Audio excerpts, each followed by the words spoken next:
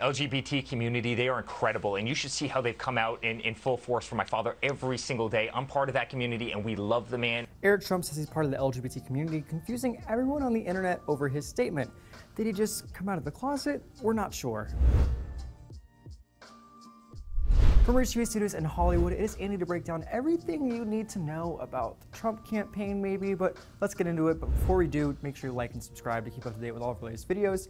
But let's talk about how Eric Trump came onto Fox News and made a statement that was kind of confusing to a lot of people like me, especially.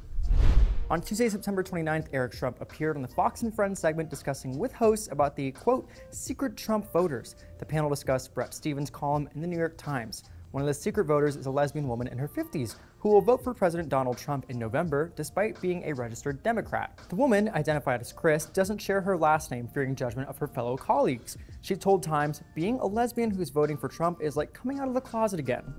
But just when you figure out that the plot couldn't get any thicker, it does, and it does get thicker. Fox and Friends host Ainsley Earhardt goes for the gold question and asks Eric Trump, are you counting on this person, on the secret voter? To which we receive Eric's fabulous yet subtle confession. So are you counting on this person, on the secret voter?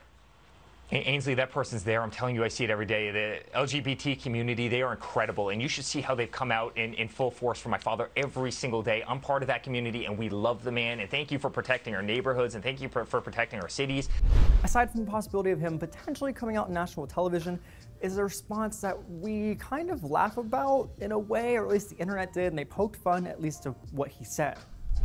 This user attaches a photo to their tweet showcasing the reaction of the LGBT community by saying, quote, the gays after hearing Eric Trump say that the LGBT community loves his dad. Another one points to their clip with the captions, quote, question, do you accept Eric Trump with open arms into the LGBT community? The gays.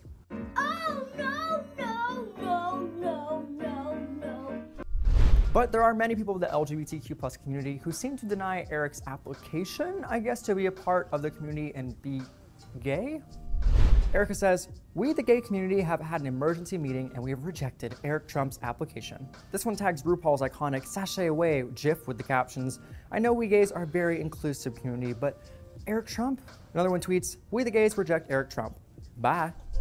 And of course, some new reactions from our newly rejected candidate, Eric Trump, for the gay community. The tweet reads, breaking, Eric Trump either A, just came out as gay on national television, good for him, B, is so stupid that he doesn't realize that he accidentally suggested he's gay on national TV, but also good for him. Linda here says, not sure if Eric Trump just came out or if he thinks LGBT stands for looters, grifters, burglars, Trumpers. And finally, this last Twitter user tweets, Eric Trump saying he's a part of the LGBT community is like me saying I'm a part of the fantasy football community. I might think I know what a tight end and a wide receiver are, but I would be sorely mistaken. So the question is, does Eric Trump have any chance of being a part of this community if he seems so by mistake even? But you let us know in the comments down below. I find it funny, but I obviously don't know what his intentions were. But for more social media news daily, head to whatstrending.com and we'll see you real soon.